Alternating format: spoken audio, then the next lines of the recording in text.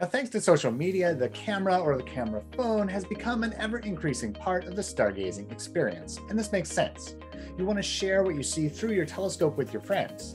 But when a beginner is thinking about the stargazing experience, they need to learn to set their expectations regarding stargazing targets by separating astronomical objects into three separate groups. First, objects that are ideal to view through the eyepiece.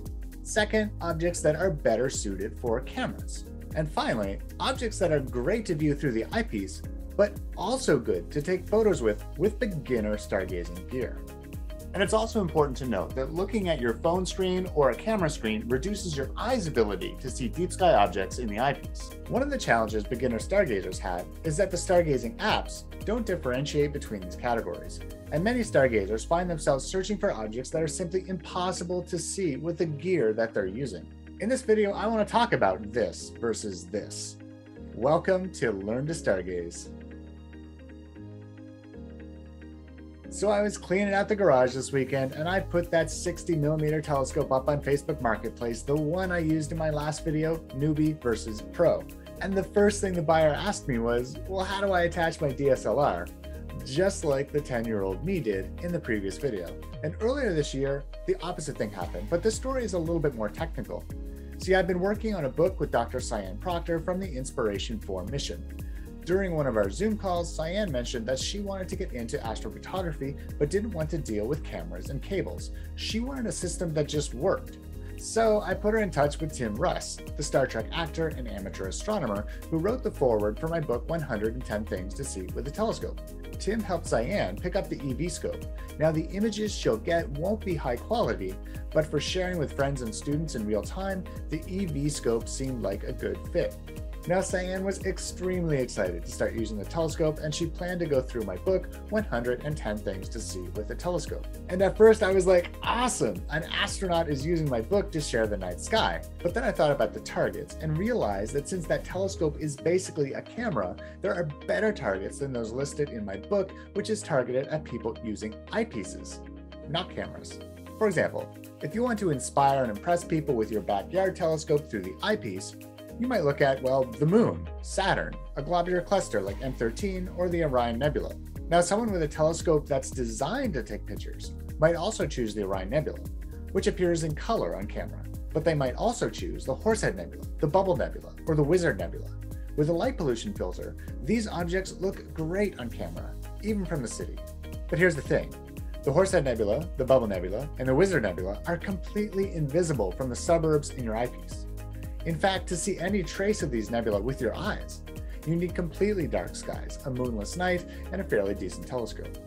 Even with all of these, you're probably not going to hear your friends go, wow, when they finally resolve the object in the eyepiece using averted vision. So say you're a beginner stargazing with your friends, and say you're using my book, 110 Things to See with a Telescope. You'll probably only observe 5 to 7 objects on a given evening. But here's the thing, those 5 to 7 objects that you choose to impress your friends with will be completely different if you have an astrophotography rig or an EV scope like Cyan or Tim uses.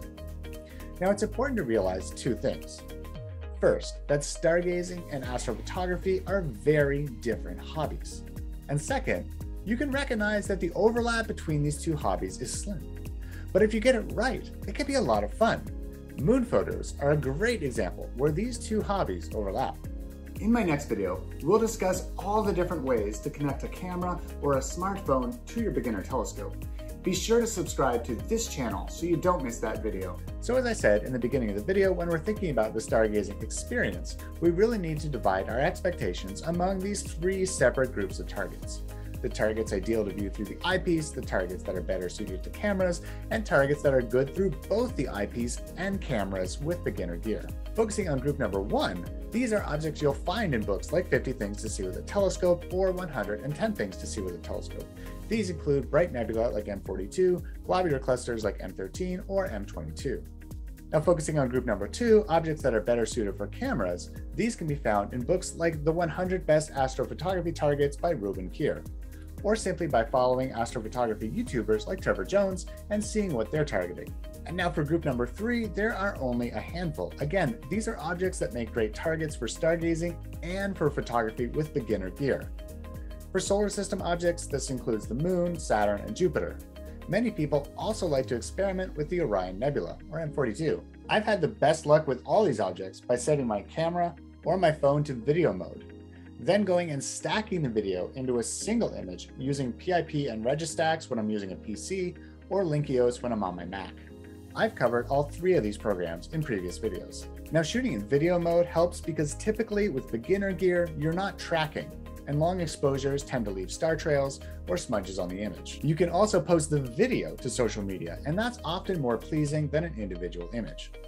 Other targets that are fun to observe and photograph through the eyepiece are double stars like Albireo or Winter Albireo. You can also observe and photograph the phases of Venus and bright star clusters like the Pleiades or NGC 457. Shout out to Lee from Passage for giving me this epic jacket. Passage provides aid to underserved Latin American students. Funds raised go towards school supplies, technology, lab equipment, books, and other classroom essentials. And shout out to my cousin Jared for giving me this cool hat. Jared is the CEO of Lone Oak Brewery on Prince Edward Island. Congrats, Jared, on the opening of your second location. Well, I hope you enjoyed this video and I hope you learned something.